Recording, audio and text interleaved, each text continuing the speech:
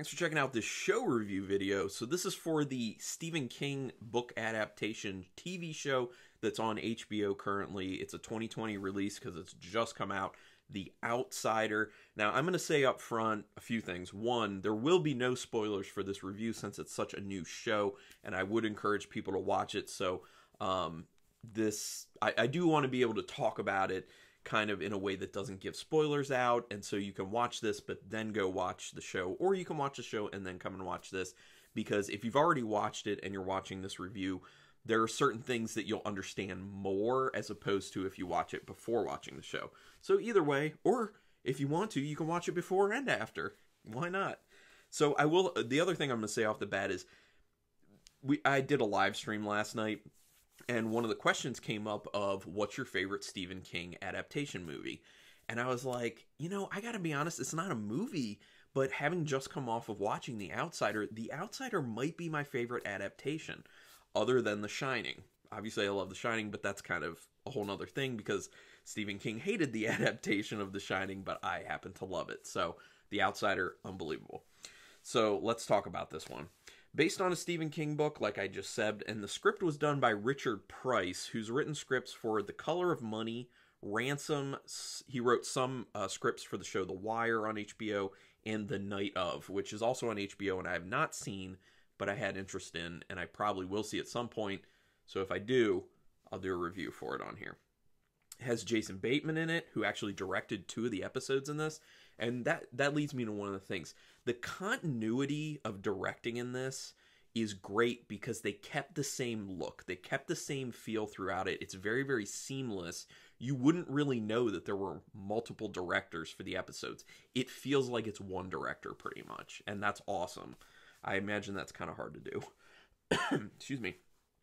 So Ben Mendelsohn is kind of the main character in this. He gets the most screen time, and they kind of focus most on him, but there are a lot of characters in this, which is great. So he does an amazing job. I mean, first let me tell you, some of the other stuff he's been in, Captain Marvel, he was Talos in that, The Dark Knight Rises, Rogue One, Ready Player One, and he's a seasoned actor. He's a great actor. He does a really good job.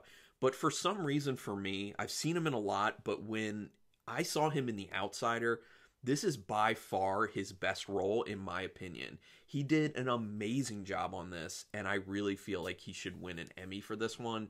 He was out friggin' standing. Just the way he chewed scenery, the way he played his role so much, it's emotional. You can tell he was so in that character. Amazing. And by and large, the acting in this is very good. I mean, it's HBO, so you would assume that would be the case, but you never know for sure. But this is great. I had a strong theory initially in this film, but that theory actually was out the window very early on. If people want to know what my theory was, if you've already seen the show, you can put a comment down here and I'll give it to you. I don't want to give it in the video because it gives a little bit away of something that shows up actually in the first episode, so it's not deep into the show, but I don't want to say it, but if you want to know. But I was wrong. My theory was totally wrong. It was one of those, like, you see something and that's your initial idea, like, oh, maybe it's this, but no. It has a very dark and brooding atmosphere, and I think part of that's helped with the music, obviously, because a lot of times music helps with mood significantly, but it's also helped with the kind of dampening of colors in it. There's a lot of desaturation of color in the film, and that's something that's done a lot in horror films now, and actually just in film in general now. But it's particularly effective here. There's also a lot of slow-moving camera shots, which I started to notice, which sometimes I really get annoyed with a lot of camera movement like that, but it seemed to really work in this one. I don't know what it is. That also kind of helped to add to the atmosphere, add to the mystery feel of it. I don't know why, but it just did, and I like that. The show runs on uncertainty and distrust for the audience. It's very much hard to know who's kind of telling the truth, who's not, how much is this person's perspective versus this person's perspective, who has the best information, who has all the information. Like no one has all the information at any time in this, and that's one of the great things about it, is there's a lot of kind of gray area with it. So you are conflicted. You don't really know what to do. There is this just feeling of constant uncertainty at least until the end. Like towards the end, the last bunch of episodes, you pretty much know like where we're going and how you should be thinking about things. But very early on, for maybe the first half of the show, half of the full season, you're kind of uncertain. You're just like, do I trust this person? Do I trust this person? Is this person right? Is this person wrong? And it's cool. I like that. It's extremely true crime driven, which is good because true crime's a very big thing right now. I enjoy some true crime stories as well. So it helps kind of get people interested. But it's a good, I won't say too much, but it's kind of a good fusion of true crime and some other stuff. It's Stephen King. Just remember, it's Stephen King. You'll understand. There's a conflict between those who just want to put things to bed and take the easiest path to get there, and those who want to do the hard work and get definitive answers. And that's the big thing with Sam Mendelsohn's character, is he's the guy, as you would assume as the main character, who wants to dig deep, who wants to make sure that justice is done and everything is figured out, basically. And it just shows that dichotomy of what is basically real life, where you're always going to get the people who are just like, let's just say this is what happened and we'll call it quits because I just want to put this to bed and move on. Versus the people who are like, no, we want to make sure that we're doing the right thing, that we got the right situation laid out, that we know everything involved. So they did a good job of representing that.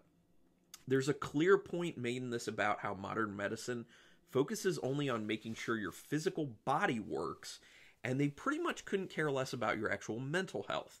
Now, this is an actual problem in our society. A lot of people talk about it all the time, is that mental health is not given enough attention, and our reality is mental. So, if anything, we should be focusing more on that than the actual body aspect of it. Well, I mean, obviously it needs to be a balance, actually, but we need to put more emphasis on the mental aspect. And this show makes a very good point with one of their characters of, you know, they just kind of have this attitude of, well, physically I'm fine, but mentally they're not. And they are very, very reluctant to kind of deal with those mental issues. And part of it stems from what society says. Society's kind of like, oh, it's all mental, just move on, move ahead. You know, it's so easy, just move ahead. But it's not. So it makes a really good point about that. It tackles the stigma of getting help for mental health and the shame that people feel. That ties back into the whole societal thing. People definitely, especially men, definitely have this feeling of, I can't go to a mental health professional because it's going to make me look weak. It's not manly. I've literally talked to people, guys I know, who are in a situation where they would like to go get help for mental health purposes, but they're afraid that if people find out, that they're going to be looked at as not a man and a weak individual. So, it's very unfortunate. But this show makes a good point about that as well. It makes a point of ugly citizen reactions to what they hear in the news that isn't necessarily the full story. Obviously, this rings very, very true to society. We all know, especially with online culture, how people will see a headline, won't even read an article, will just see a headline and say, based off what I just read, that one sentence, I know everything, and I'm just going to, barrel ahead and say, this is what happened, and you don't actually have the facts. And this show touches on that quite a bit, about how society reacts to things, especially in, like, the newspapers and on TV and stuff like that. Obviously, that's a huge, huge issue in society, because everyone wants to be right. I get it. But there's an issue when people don't want to take the time to get actual facts, but they want to be unbelievably belligerent about what they think they know. And the other thing is, it kind of goes back to tie in, like, with the mental health stuff, where people don't want to look weak, and if you admit that you were wrong and you change your mind on something, people feel like that means that they're weak, and they don't want that. There's a stigma around that, and I personally believe there's a whole lot of strength in admitting that you were wrong about something, apologizing, and moving forward and getting the facts. That's what we should be doing as a society, and this show kind of showcases that. The story isn't neat, as in it's not clear how you should feel about everything going on because there are many sides presented. This kind of goes back to, like, what's perspective, what's not perspective, who has all the facts, who doesn't have all the facts, that type of thing. They do a good job of dropping interesting pieces of the whole thing at a good pace. So you could feel at times where that it's moving a little bit slow, but I feel like they drop little breadcrumbs of the story at good enough intervals that makes it feel like it's really really moving. So even when it becomes very dialogue driven, and this person's going here and talking to someone, then they're going here and talking to someone, they're going here and they're just kind of looking at a place, that would seem very boring. But they drop just like the little breadcrumbs of gradually revealing what's going on, or going through the steps of getting to revealing what's going on. So it's good. They paced it really well. Has a lot of interesting characters who do feel real, very real, and some of them, actually a good amount of them, actually feel complex. They're not one-note characters. And a lot of shows, they'll just be like, oh, we're going to have extra characters, but everyone's just going to be like very flat, very static. These are dynamic characters, and a bunch of them kind of change over time, and it's cool. I already said the acting's great. It is. The directing and cinematography adds to the creepy, intense feel. There are a bunch of off-kilter shots that convey something being wrong. That's one of the other things with this show. A lot of the camera angles are interesting. So they'll have a lot of shots where it's not like, where they're like looking from like down, but it's not just like looking from down. It's like a little bit tilted too. And they do a lot of that type of stuff that visually conveys that things aren't on the up and up. Things aren't straightforward and right in the world. That there's something weird. There's something off. And it just looks great too. That's another thing, is a lot of times there are shows and movies where they just kind of do a lot of straightforward filmmaking and all the shots are kind of straight on. When you can find interesting shots, interesting angles, that's great. And they did it a lot with this show. So it keeps you visually engaged. And I love that. The music increases the tense and eerie ambiance considerably in this. They did an awesome job matching the music. Wonderful. Great script writing with this, which I assume is not easy, because adapting a book into a screenplay has got to be hard, especially a Stephen King book, which Stephen King books are notoriously long. But, the good thing about, having a show for a Stephen King book is it's not a ton that you have to cut out, whereas when you're adapting a Stephen King book to a movie, you only have maybe an hour and a half, 2 hours. With a show like The Outsider, you have almost 10 hours, basically. So you can get a lot more of the story in and not lose much. But the script writing, the screenwriting, Richard Price, he knocked it out of the park. There's a great point in this about humans always looking back and saying humanity was lacking knowledge in the past. But what about the present? What will we know in the future that we are wrong about now? It brings up this really interesting question that basically, people will say, oh, well, we used to think blah, blah, blah as a society, but we're much smarter than that now. What do we think now that in the future, near and far, we're going to look back on and say, man, that was dumb that we thought that? And it kind of brings that point up in the sense of be more open-minded, be more able to accept things you're seeing with your eyes and can, really look into and try and figure out, versus seeing it with your eyes and dismissing it as, well, it's just a blip in the matrix, or it's, this doesn't make any sense, so I'm just going to go with what I know and move on. So the focus on trauma and grief is done in a way to make the point that it just doesn't go away unless you get to the root of it, and even then there actually may still remain some remnants of it. It's a Stephen King story. Stephen King deals a lot with trauma, a lot with family trauma in particular, and this is no different. Joe Hill, also his son, deals with a lot of trauma, especially family trauma. I'm currently watching the show Lock and Key, which I will be doing a show review on as well, and same type of themes. But I think it works well. If you create a good story around it, it always works well as a nice, kind of groundwork for a story. For a few characters, this speaks to how hard it is to have an open mind and diverge from the thought patterns you're taught. I already just kind of talked about that. I wasn't expecting so many characters to remain involved as long as they were, but it was awesome to have that. So with most of these shows, you get like one main character, and then you might get a few other characters who are along for the ride. This had considerably more characters than you would think who stick throughout the story. And I wasn't expecting that, but it's cool. It's really cool to feel like you have a much bigger cast because you have more people that you're invested in the story. And there's more. I feel like that also kind of opens it up to, especially if it's like a 10-episode show and each episode's about an hour, you can fill it with more interesting things because you're getting to know a lot of different characters. The characters are rich in this, and I really love that about it. And there's a lot of them. Anticipation is pretty high, and that leads to many red herring moments where you think something is going to happen, but it doesn't. And this serves very well for the moments that they actually choose to have something happen. That's another thing about building up the tension, making it, so you can't really predict what's going to happen necessarily.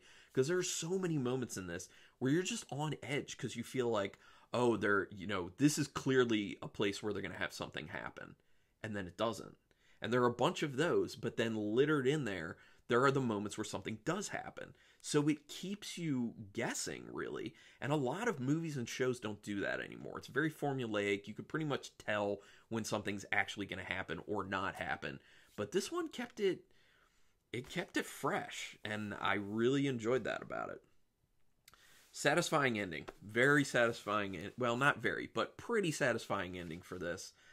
So many times shows are good throughout, and then they can't deliver on an ending. This one actually did it. A prime example that was on HBO that couldn't deliver on an ending, but was amazing up until then. Obviously, Game of Thrones. That is a prime example of a show that was unbelievably good and then just totally crapped the bed in the last 3 or so episodes and just couldn't deliver an ending that people would even care about. It was terrible. But The Outsider, so good throughout, finishes strong. It just makes you want more. It is really, really well done. And I was very pleasantly surprised with it. I thought it had potential to be good based off a trailer I saw. It was even better. It was even better. It was slow at times, but you stayed engaged because it seemed like at any point something could happen or another piece of the puzzle could be revealed, which I kind of already talked about that, about good pacing with dropping the little clues or pieces of the bigger mystery, but also just keeping it tense and keeping you guessing. So this is really good. It's hard for a rating. I have a hard time giving perfect ratings out because 5 stars is oh my God, it's like perfection. And this show, is it perfection? Not necessarily, but I feel like it's so close. So it makes me, with 5 out of 5 stars with half stars in play, it puts me between the 4.5 and the 5. If I did quarters, I would do 4.75, but I just feel like I got to give it 5 stars. It is so good. And like I said, it is potentially my favorite Stephen King adaptation. Like I said, I love The Shining, and that is, in a way, an adaptation. But if you're going to go to probably more faithful adaptation, then Outsider would be my favorite King adaptation. It is... I don't know how often I can actually say that about shows. So many times shows disappoint me, and movies, and this just... It just delivered. I wanted more, and they pulled it off beautifully.